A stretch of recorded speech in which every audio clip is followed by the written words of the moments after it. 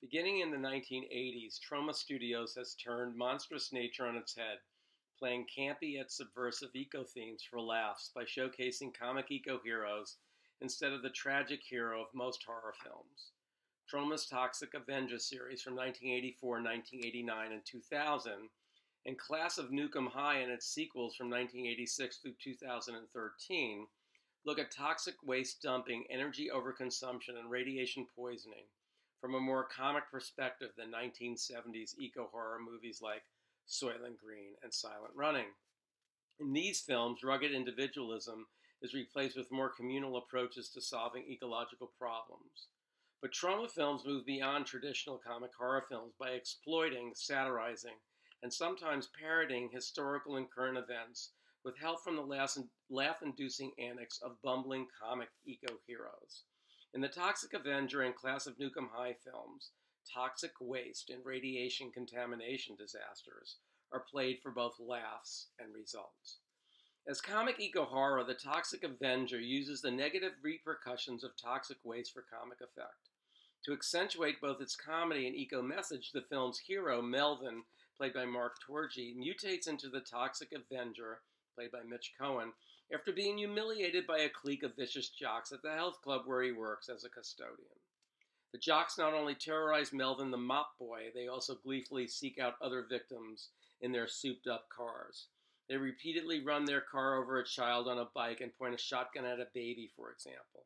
Ultimately, though, they chase Melvin through a health club window into a vat of toxic waste, and that changes him into a superhero. So the Toxic Avenger's gory revenge seems just. To heighten his moral standing, the Toxic Avenger saves those in distress, destroys corrupt politicians, and is rewarded with a beautiful blind girlfriend. The message here supports a community free of those who exploit the weak. The film's take on nature may seem less clear-cut because toxic waste, an environmental pollutant, causes Melvin's transformation into the Toxic Avenger and prompts the moral readjustment of Tromaville. Yet nature seems to fight back in the Toxic Avengers films, since exploited figure turned comic hero Melvin destroys the power-hungry.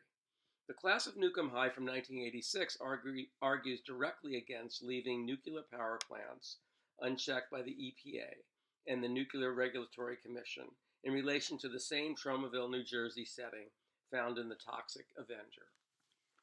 As in The Toxic Avenger, the opening establishes the toxic environment both condemned and ridiculed by these Troma films, but this time the film seems to respond to contemporaneous nuclear disasters, such as the 1979 Three Mile Island reactor meltdown in nearby Middletown, Pennsylvania. The film also brings to mind the 1986 Chernobyl explosion and the successful protests against the Shoreham nuclear power plant from 1979 until a plan to decommission the plant was approved in 1989. Instead of taking a serious look at the dangers of nuclear power, as do the China Syndrome from 1979 and Silkwood from 1983, the Class of Nuke High plays eco-horror for laughs. School jock Warren, played by Gil Brenton, and his cheerleader girlfriend Chrissy, played by Janelle Brady, are transformed by toxic atomic marijuana into comic eco-heroes who are perhaps less bumbling than Toxie. Both the Toxic Avenger and the Class of Nuke High beg the question, what's so funny about environmental disasters? But they also point out a change of strategy. Laughing about the environment and its degradation may not only stimulate awareness, that laughter might also point out a path toward change. In spite of their sometimes overpowering campy humor and horrifying violence, these Troma films show the consequences of disturbing a pristine ecosystem and offer a viable solution to greedy humans' exploitation of the natural world.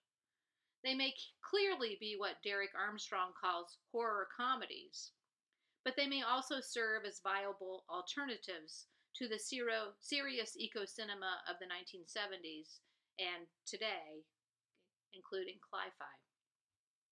This shift to eco-horror comedy occurs for at least three reasons.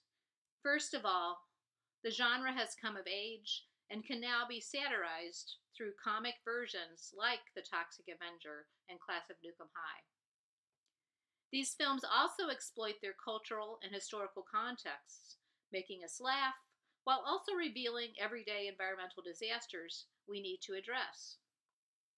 These Troma films also reflect a movement from rugged individualism to a more communal approach to solving ecological problems, a change in the evolutionary narrative that reflects a movement from tragic to comic eco-heroes.